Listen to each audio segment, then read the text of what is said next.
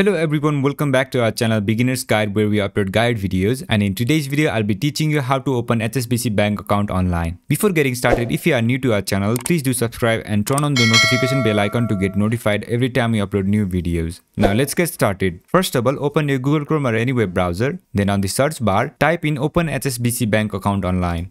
Once you press enter, you will see these kind of results. From this, click on the first link. Then it will take you to this page. On this page, click on this how to apply button. Once you click on it, scroll a bit down.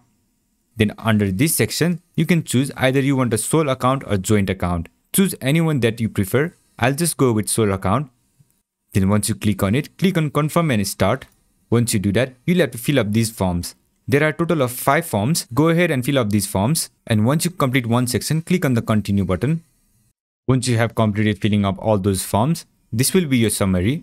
Make sure you have entered your correct informations. Then if you have confirmed, click on this checkbox.